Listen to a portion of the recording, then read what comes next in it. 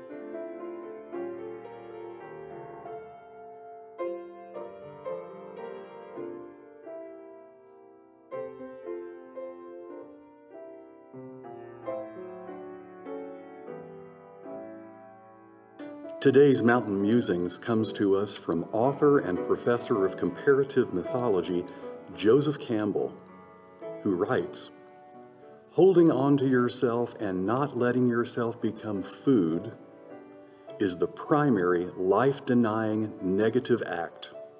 You're stopping the flow. And a yielding to the flow is the great mystery experience that goes with thanking an animal that is about to be eaten for having given of itself. You too will be given in time."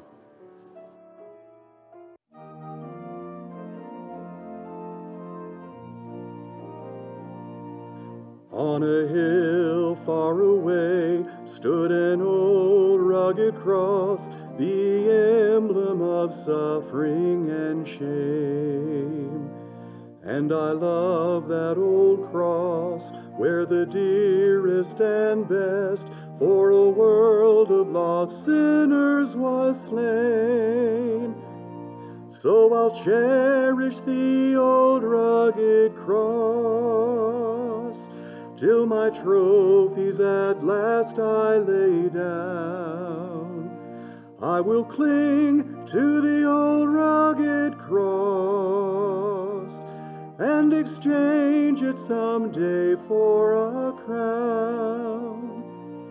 Oh, that old rugged cross, so despised by the world, has a wondrous attraction for me. For the dear Lamb of God left his glory above to bear it to dark Calvary. So I'll cherish the old rugged cross till my trophies at last I lay down. I will cling to the old rugged cross and exchange it someday for a crown.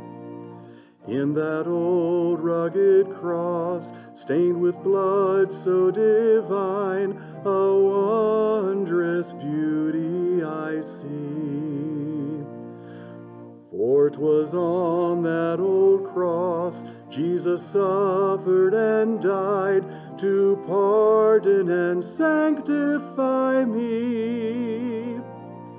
So I'll cherish the old rugged cross till my trophies at last I lay down. I will cling to the old rugged cross and exchange it someday for a crown. To the old rugged cross I will ever be true, its shame and reproach gladly bear. Then he'll call me someday to my home far away, where his glory forever I'll share. cherish the old rugged cross, till my trophies at last I lay down. I will cling to the old rugged cross and exchange it someday for a crown.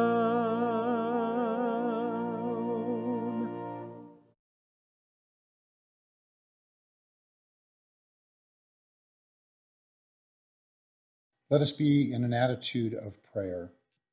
Sisters and brothers, let us claim the freedom Christ gives us by his self-giving on the cross. May he enable us to serve together in faith, hope, and love. May the Almighty God, who shared his love, strengthen our love for others.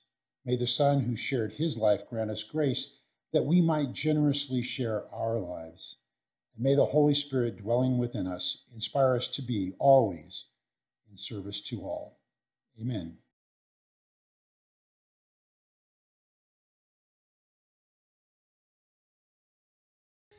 Guide my feet while I run this race. Guide my feet while I run this race. Guide my feet while I run this race. For I don't want to run this race in vain. Hold my hand while I run this race. Hold my hand while I run this race. Hold my hand while I run this race. For I don't want to run this race in vain. I'm your child while I run this race. I'm your child while I run this race. I'm your child while I run this race. For I don't want to run this race in vain. Stand by me while I run this race. Stand by me while I run this race. Stand by me while I run this race. For I don't want to run this race in vain. Guide my feet, O Lord, guide my feet. Guide my feet, O Lord, guide my feet. Guide my feet while I run this race. Guide my feet while I run this race. Guide my feet while I run this race. For I don't want to run this race in vain. Guide my feet while I run this race. Guide my feet while I run this race. Guide my feet while I run this race. For I don't want to run this race in vain. Lord, I don't want to run this race in vain. So God, guide my feet. Lord, guide my feet.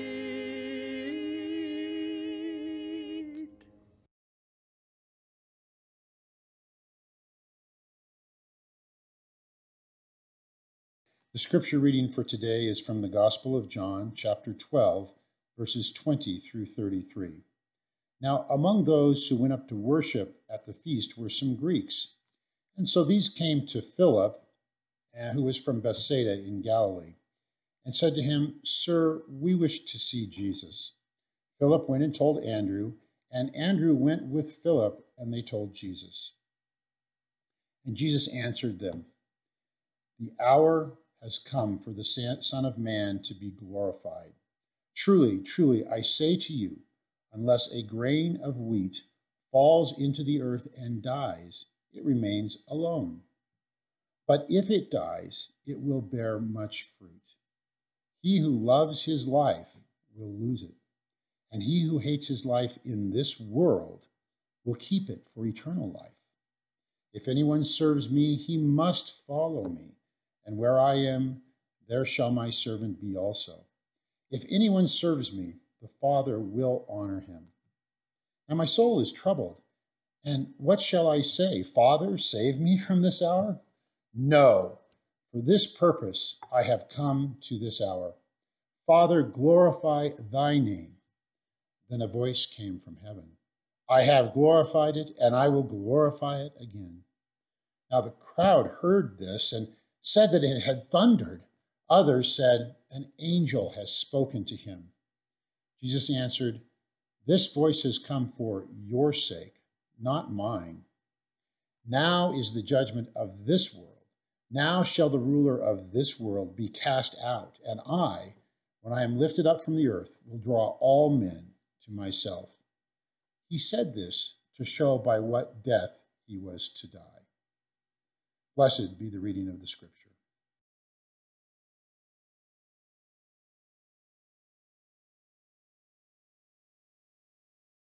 I grew up for most of my childhood years in Houston, Texas. I was a city kid, consuming meat and vegetables and milk and eggs purchased from the grocery store, pre-packaged. So you can only imagine my culture shock when years later, upon graduating from seminary, I found myself in my very first appointment as pastor to the Hopkins County Cooperative Parish, a collective of 5 very rural congregations located deep in the heart of Northeast Texas, where the dairy industry was a major component of the local economy. Now, the parsonage was located in the largest of the 5 towns, Como, with a population of 500 people, with the Methodist church right next door that always smelled faintly of hay and cow manure as the congregation would enter the fellowship hall immediately following the morning milking and then remove their waiters to line them up neatly along one of the walls of the fellowship hall in order to slip on some more comfortable and cleaner shoes before entering the sanctuary for worship. There was very little pre-packaged purchases at the grocery store for meat and vegetables and eggs and most definitely milk in Hopkins County. All of that stuff was produced on their farms. One of our neighbors, Patsy Evans, a single mom who was raising 3 kids all on her own, had an 8-year-old girl, her youngest child, Lainey was her name, who once asked me if I could perhaps feed the 2 pigs that she was raising for the big upcoming fair as her and her family were traveling out of town for the weekend. She had named her 2 pigs Jimmy Dean and Oscar Meyer because Lainey knew exactly where they were headed following the 4-H fair. In fact, all of these country kids knew something about life that I did not growing up in the city. That what you eat was always something that just a moment before was alive. It was in this way that the native peoples of North America always held a deep reverence for the buffalo, who gave its life so that the tribe could continue to live.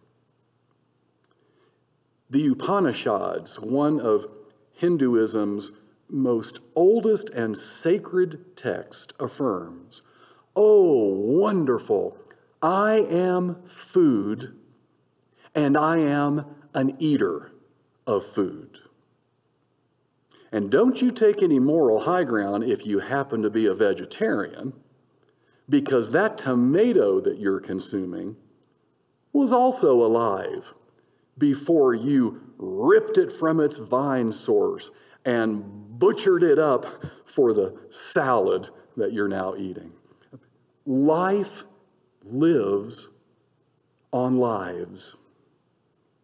And I think this is exactly how today's gospel text really needs to be understood.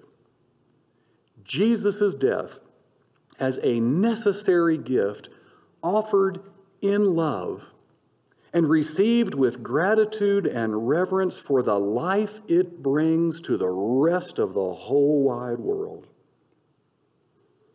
Jesus taught, unless a grain of wheat is buried in the ground, dead to the world, it is never any more than a grain of wheat.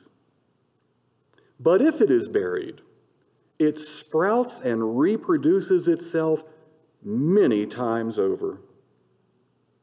And I, as I am lifted up from the earth, will attract everyone to me and gather them around me. He put it this way to show how he was going to be put to death. Now, did you notice what today's gospel text did not say about Jesus' crucifixion? There is no mention of an angry God demanding a blood sacrifice to soothe any anger, nor to satisfy a divine sense of justice offended by human sin, which are two very popular views among Protestant and Catholic Christians that goes by the name of substitutionary atonement, meaning that Jesus substituted his own self, his death, for ours. He took it in our place to soothe God's wrath or to satisfy God's sense of justice.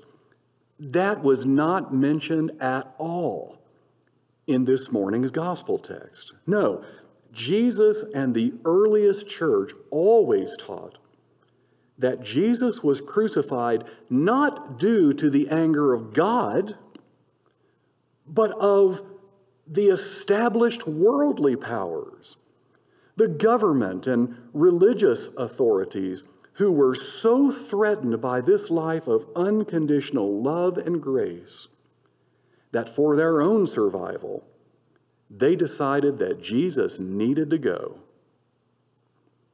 But even then, Jesus understood himself not as a victim, but as a willing participant in an act of loving service. His life voluntarily, freely given for the purpose of reconciliation, of restoring lives that we had formally separated from God because of our self-centered existence, back to God, who lovingly created us for communion. Jesus reveals God's love to the world on the cross. And from the burial of that grain of wheat, the fruit of an entire new community of love rises and flowers, feeding the whole wide world. Life lives on lives, namely Jesus's. Jesus' death turns that whole ignorant motto from the 1980s on its head. Remember the one? The one who dies with the most toys wins. The kingdom of God, by contrast, Jesus teaches, is run on the idea that the real winner is the one who gives the most toys away. Love wins.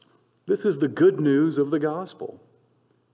Because love is eternal and thus overcomes all other non-eternal, transient, worldly powers.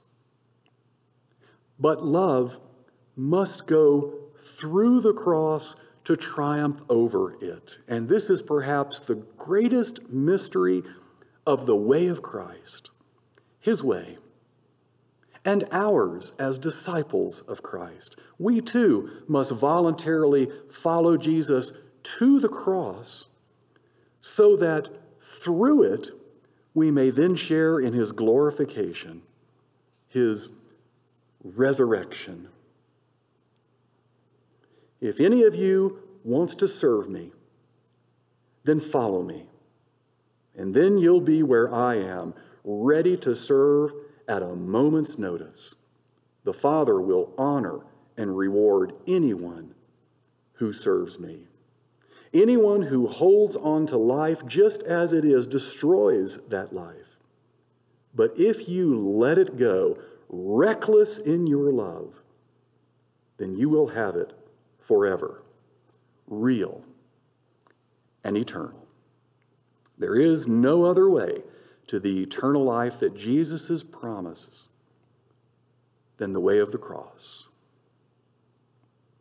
So what might that look like in your life today and in this upcoming week? Is there someone to whom you most need to voluntarily give your love with no expectations, no conditions? Maybe forgiving someone who's hurt you, who's damaged, perhaps broken your relationship and your heart.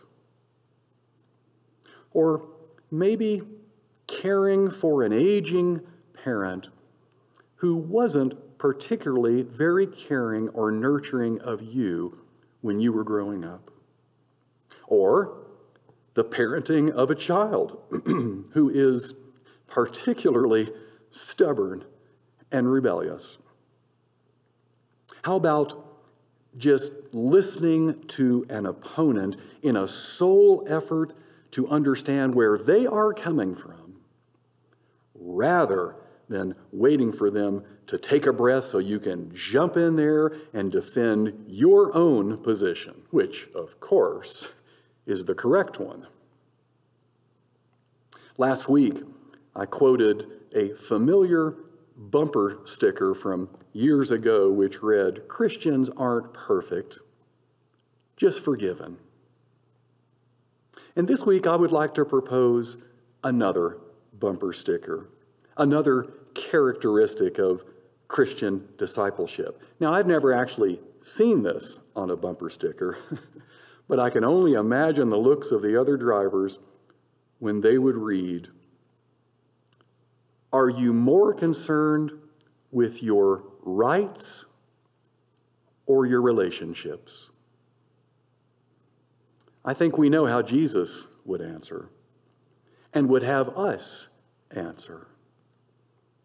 And I thank God for it, because Jesus took that love all the way to the cross and then through it and beyond, because his crucifixion was not an end to itself, but the beginning of resurrection for us all.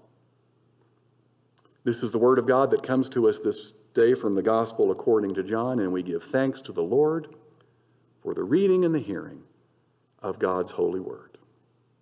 Amen.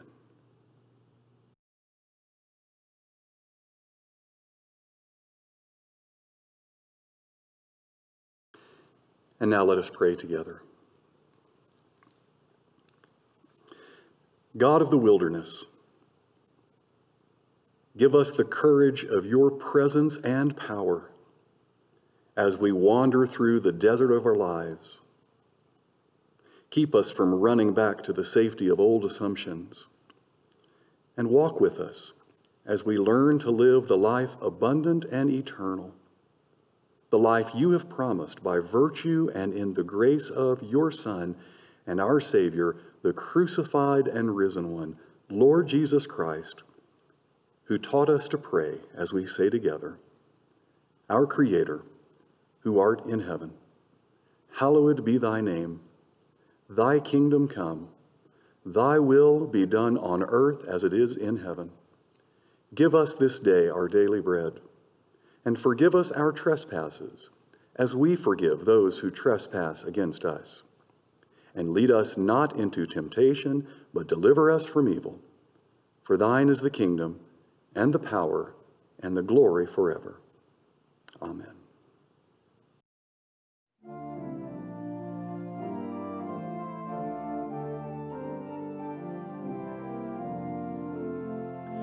In the bulb there is a flower, in the seed an apple tree, in cocoons a hidden promise, butterflies will soon be free.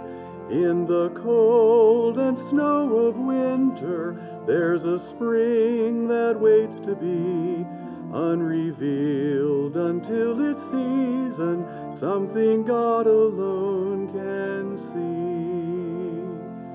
There's a song in every silence, seeking word and melody. There's a dawn in every darkness, bringing hope to you and me.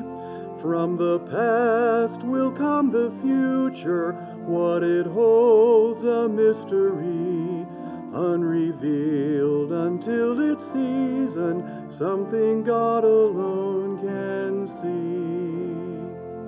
In our end is our beginning, in our time infinity. In our doubt there is believing, in our life eternity. In our death a resurrection, at the last a victory, unrevealed until its season, something God alone can see.